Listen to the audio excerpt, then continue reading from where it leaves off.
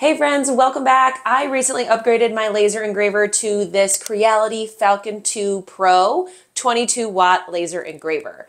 Today I wanted to share with you all the things that I've learned so far. I want to show you how you can set it up, kind of what you need, the pros and cons, and my initial cuts and thoughts for this engraver. The laser does come partially assembled. You do have to install the laser. You have to get all of these panels set and ready to go. It's not too much of a process, but it did take a little bit of time. So I'm gonna link a video in the top right corner that you can watch on the detailed setup of it.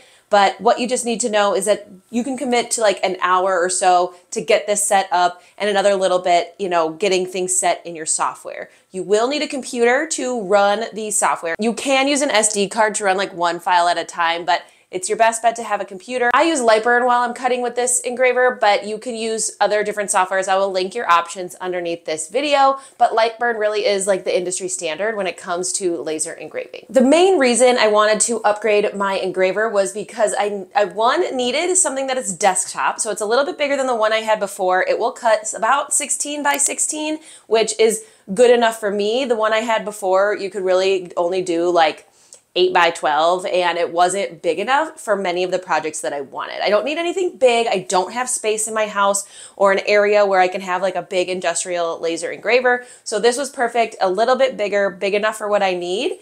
And it has a 22 watt laser. One thing I really like about this printer is that it is a desktop laser. While the cut area is a little bit bigger and the printer is a little bit bigger than what I had before, it still fits on a desktop. You will need something that's about 23 by 23 at least to be able to place this on a table. I'll link this work table underneath this video. I actually bought it specifically for this laser, so I'll put that underneath this video, but I'm able to cut 16 by 16, which gives me a good amount of workspace, as well as keep it on a desktop area, which is good because I don't have a full warehouse or garage or shed to do my work in. I really need to be conscious of the space that all of my machinery takes up. A lot of the desktop lasers now are 10 watts, so this is doubling the power that I had before. It also does a nice balance between engraving and cutting, and you can do a wide variety of materials, wood, acrylics, you can engrave on leathers, metals, certain things, all are capable with this engraver. The camera is on top, so it's not perfect. It doesn't like perfectly line up, which if you are new to laser engraving or you've had a laser before, you already know this, but having it right on top is helpful, especially if what you're cutting is right underneath it. You can line it up pretty well, at least a good starting point when you're about to cut your projects. It's got a fan coming out. I have it hooked up to an inline fan that I will share underneath this video, kind of how I did that to help suck out the air. It's got an automatic air assist, so all you have to do is plug that in the side and keep it on, but you can then tell Lightburn when to turn it on and turn it off. So you don't manually have to turn on and off your air assist. You can tell it to run at certain points in your file and not run at others. So it's really nice to have that automatic feature. There are some safety features built in. There's a key that you can turn off, take the key with you so nobody can use it without that key in there. There's an emergency stop button. So if you get a flame or something goes wrong, you can easily turn it off. And it is fully enclosed, so you can keep those fumes and things inside and go through venting out of a window or outside, whatever you have set up in your workspace. Overall, my first test cuts turned out perfectly. Lightburn does take a little bit of time to learn, but I'm gonna post some videos. You can leave any comments in the questions if there's specific things on Lightburn, but so many people have made videos on how to use that software. But cutting, engraving, wood, which is 99% of what I do, worked really well. I'm still experimenting with my acrylics and getting those settings correct, but I'm really excited for this engraver. So that is the process of getting it plugged in and on. I'm gonna take just a couple of minutes to walk you through some of the highlights on your software in Lightburn that you're going to need to go through in order to get set up. And then I'm going to talk about all of the different projects that I've done and my thoughts on the cutting and engraving so far. Once you get it all set up, you can set up your software. The first thing you're going to do is download Lightburn and get your camera calibrated. Your camera needs to be plugged into the computer that you're using. You're going to choose it in the camera control menu. Under laser tools, you'll choose camera calibration and make sure you choose circles because the machine comes with this little piece of paper that has a bunch of circles on it, and you're going to use that to calibrate your camera.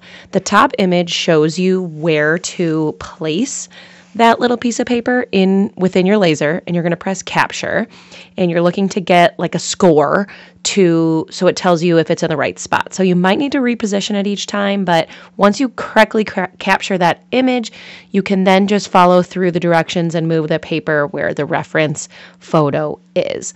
You're going to go through this just to get that camera calibrated, and then you have a good view of what you're working with. You don't really have to do this. You don't actually need to use the camera, but it does help, especially if you're trying to line things up. After that, it's going to take you through the alignment mode, which will engrave a few different corners and read it just to make sure that it is all aligned. So you're going to go through that. I do like to scale it down a little bit, just because it starts a little bit big. So you can scale it to like 75%, you can frame it, and then you can actually get that going. It just takes a few minutes to get the camera set up, but it is nice to have. And once you have that and you have your Lightburn all installed and your laser connected, you can start cutting. All right, so now it's actually been a long time since I originally made that video setting it up.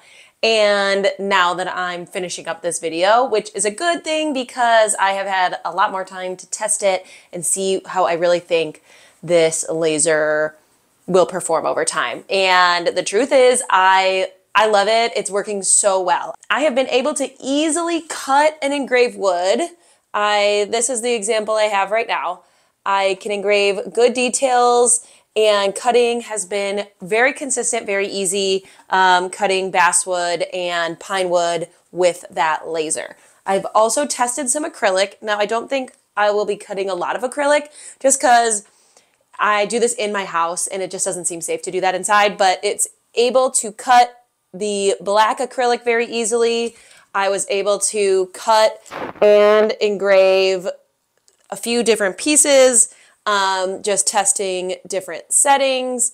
And I also cut and tested orange. So it was able to easily cut and engrave black and orange acrylic, as well as all of the wood pieces that I have given it. I'm very happy with the speed and the accuracy and getting things going with this laser.